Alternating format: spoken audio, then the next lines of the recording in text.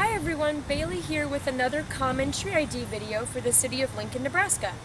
Today we're going to be looking at a tree called the black walnut. Scientific name is Juglans nigra. So it's actually in the same family as hickory trees, if you've seen those before, but it's only one of the common members in its genus that we see all throughout eastern North America. So the black walnut has a couple really interesting identifying features. So we'll go through some of those now. First, you can see behind me it has this gorgeous dark brown to black bark, and it's got these really scaly ridges, so it's deeply furrowed. This tree is older and you can see it's developed these really deep furrows, so the parts that go into the bark, and these scaly ridges. And it almost looks like in some cases that the bark is braided in certain areas. It's really rough to the touch.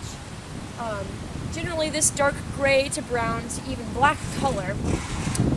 And walnut, if you're thinking about something like a walnut, actually produces a fruit. But it has this type of nut. So the nut is enclosed in what's called a husk, which helps protect the fruit from being eaten by different things. So when squirrels and other things that love to eat the fruits of this tree crack into it, they have to crack through this husk or this outer layer to get to where the nuts are. So that's generally what the fruit looks like. They'll fruit later in the year, so this is one from last year, which is why it's a little bit damaged. So first of all, we have the fruit and the bark, and the leaves are also really distinct. Here's a few examples here. In other videos I've talked about different things like opposite or alternate. In the case of black walnut, their leaf and branching arrangement is alternate, which means if you look at a branch, they go every other along the branch up the tree. And additionally, for black walnut, they are even pinnately compound leaves. So this whole thing right here, this big long thing, is actually one leaf, and each of these little things that look like leaves coming off of that leaf are known as leaflets.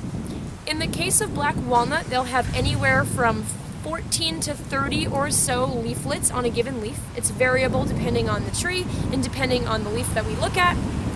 And they're what's called even pinnately compound, which means at the end of the leaf, you'll have a pair of leaflets together.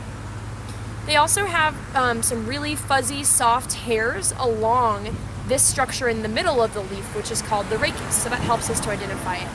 And you can see those buds where the fruit will emerge later in the year. So again, even pinnately compound leaves, dark grayish black furrowed bark like you can see here behind me, and walnut nuts on the ground that if you're not quick enough to find them, the squirrels will tear them apart. Those are some of the main features about black walnut. Another really interesting thing about this tree that helps it defend itself in nature is that it's something called allelopathic. And what that basically means is that the tree releases a chemical into the soil that inhibits the growth of other trees around it. So it's a mechanism that this tree will use to help make sure that it has enough space and that itself and its seedlings that it puts out the next year are provided for and have enough resources. One final thing I'd like to mention about black walnut is if you crush the leaves, they're somewhat aromatic. They have sort of a spicy clove-like scent to them, which is something I always love to do to check my ID and make sure that it's not a hickory, and it's something I love to show to people who are looking at this tree for the first time. Again, it is native in this area, but it's commonly planted around the city, so take a look for the black walnut the next time you're in a walk in your neighborhood.